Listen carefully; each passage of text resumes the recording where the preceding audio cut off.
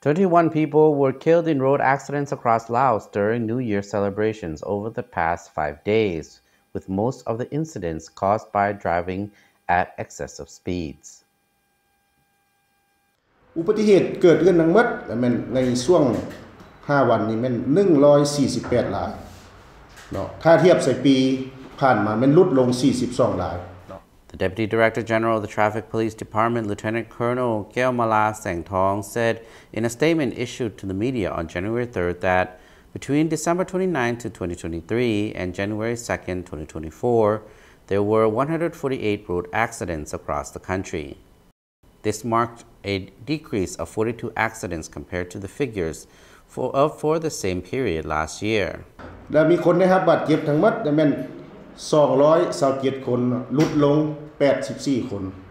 A total of 21 people were killed,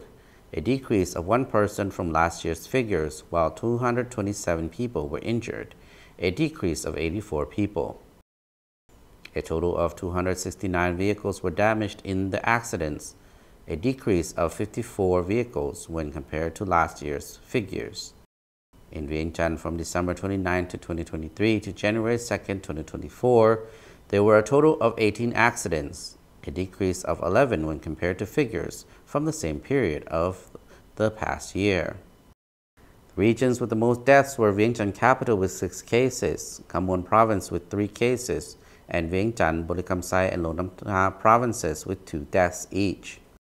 Among the cases of accidents that resulted in a large number of deaths and injuries were speeding, changing directions, drunk driving, and unsafe overtaking.